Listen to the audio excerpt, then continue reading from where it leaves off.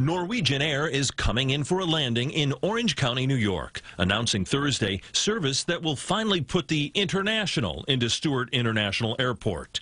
The new flights begin in June with nonstop service to Ireland, then expand with service to England and Scotland, according to the county executive. I think it's going to appeal to a lot of people. LaGuardia, JFK, Newark are very busy and very congested, and there's a lot of moving parts to get there. Here, it's very convenient at Stewart. Critics will say Stewart's in the middle of nowhere compared to the three airports closer to the city. You're really far from New York City. Even in Westchester, people are still often going to choose JFK over going up to Stewart. The airport is 70 miles north of Times Square, so Norwegian is counting on no-frills fares to attract flyers.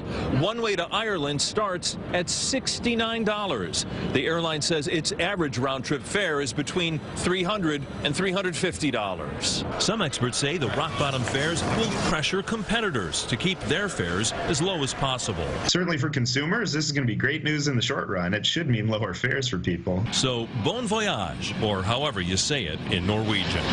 Tony Aiello, CBS 2 News. Don't know how to say it in Norwegian. I have no idea. So look that one up. Look it up.